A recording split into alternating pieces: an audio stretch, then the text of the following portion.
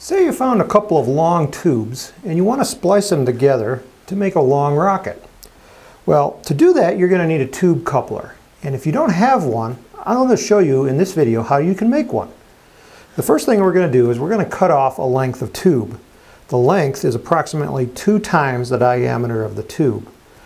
Now I showed you how to cut off a tube in a previous video. So if you go to the ApogeeRockets.com website and go to the downloads menu, you'll find our videos. And in those videos you'll find the technique for cutting body tubes. So once you have your body tube cut off, we need to slice it open. We need to make a cut down one end. So I'm going to use my aluminum angle like we always do. And I'm going to take my hobby knife and I'm going to just draw it across the tube. Now when you do this, try not to bounce the tube because you're flexing it and you're not going to get a very straight cut.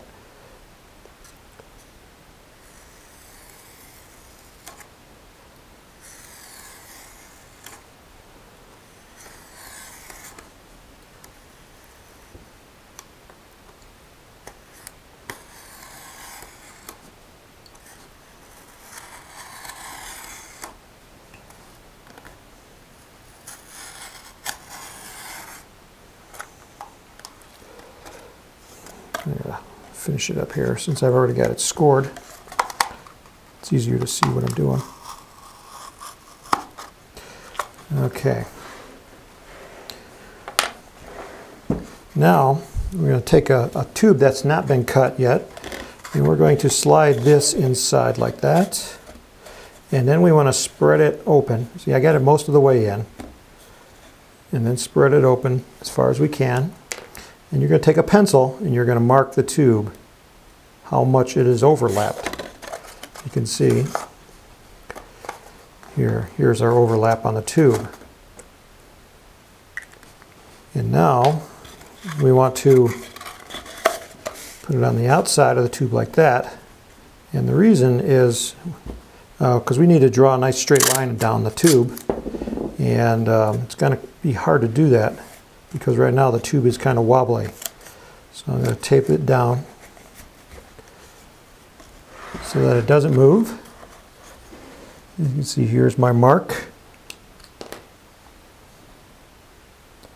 And I'll just draw that down the tube like that. And that's how much I need to cut off. Okay, I'm going to take that up. Now cutting this is a little hard to do because the tube is already kind of wobbly. What really helps is to have a table with an overlap. And I don't have one, so I kind of built one here for you. So if you have a table with an overlap, you can put the tube on the table like that and you can press it down with your fingers now. And now you can take your knife, your knife and a ruler and line it up pretty good here. And then we can cut it off and we'll get a nice straight cut.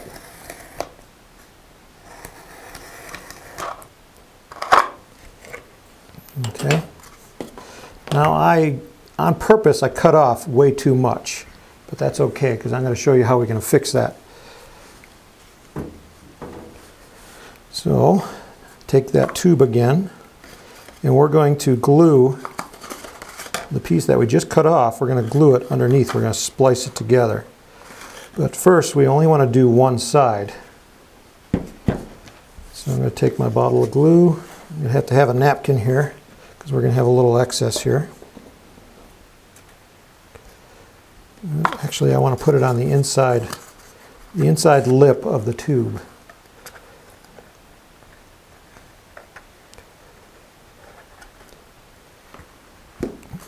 You can see that's way too much glue, so I'm going to take my finger, spread it around. I'm going to take about 90% of that off. So I just have a thin film of glue on that edge.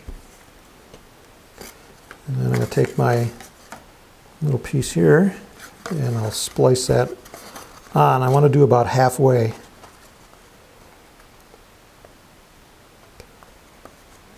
like that. Okay. And if you used just a little bit of glue, it should grab by itself and hold. Okay, so now I'm going to let this dry completely before I try to splice it together, because if we try to splice it together now, we're going to knock it off because the glue is still wet. Okay, and through the magic of video, I have a piece that's already glued and completely dry, as you can see. Now we're going to do the same thing again. We're going to put glue on the inside.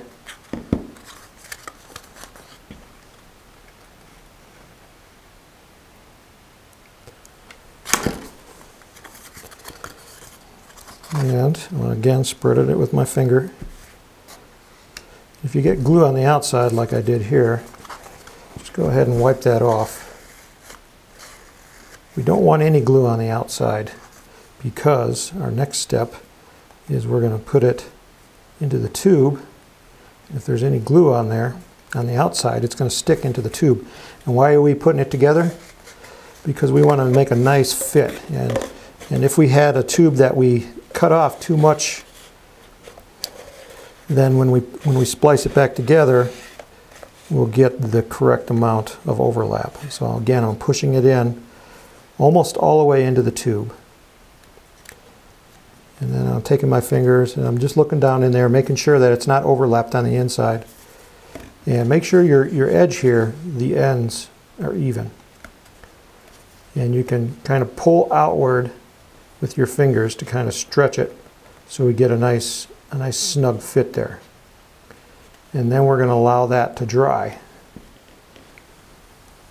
And then when we're done, you can pull that out.